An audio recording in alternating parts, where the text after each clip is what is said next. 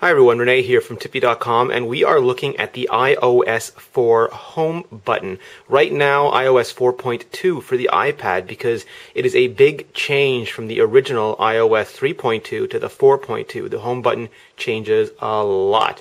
So first, what stays the same is if you are in the home screen and you click once, it'll still take you to Spotlight, take you back again. If you're on a page that's further away from the main page, you click, it'll take you back again. You also have similar accessibility options as before. So, for example, if I go to accessibility, I can set triple-clicking home to either toggle voiceover, toggle white and black, or ask me what I want it to do. So I'll just choose ask me for now. So I'm in here, I triple-click, and it pops over, and I can turn on white and black mode. I can turn it off. I can turn on zoom mode. So now I'm zoomed in for a bigger view. I can turn off that voiceover. So there you have your triple click functionality. That part is the same. The new part is now you can double click the home button and it brings up the fast app switcher.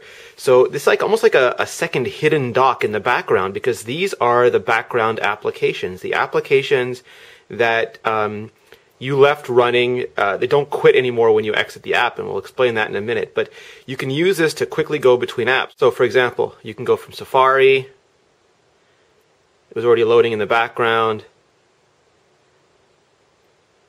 and I can double click, I can go to the iTunes store,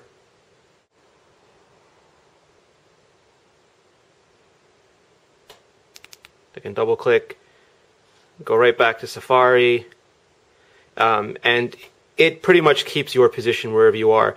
There's also some hidden gems you can get to here. So for example, you can get to whatever music or media is currently playing, because now you have background audio. You can adjust the volume of that. Here is your AirPlay, which you can send stuff to the Apple TV. Your forward, back, play, pause, skip controls. You have a brightness control, so if you're reading in bed, you can turn the brightness down. If you're in a bright light, you can turn it up. And because the hardware button is now a mute switch like the iPhone, you have this software rotation lock here. So that is important to know. Another interesting side effect, like Dan Benjamin from 5x5 has been saying, is if you have young kids, they might be used to playing a game. So for example, here is the incident. And it's going to start up like normal the first time I play it. But then what happens is, if I exit the game, and I hit it again,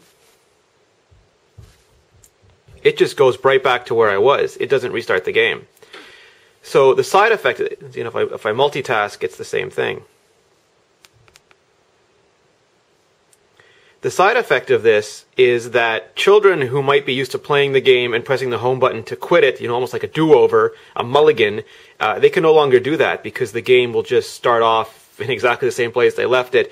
So what you have to do now, whether you're, you know, a kid playing a game or you want to reset whatever app you're in, you double click home, you bring up the multitasking dock, you hold your finger down, and you just kill it the same way you would delete an app on the home screen. It doesn't delete it, however, it just stops it from running in the background. It forces the saved state to reload. If you quit something like mail, for example, it will come back immediately because you have to be able to get your mail. But if you quit something like the incident, it is just going to reload the next time you play the game. So now it's going to start all over again from scratch.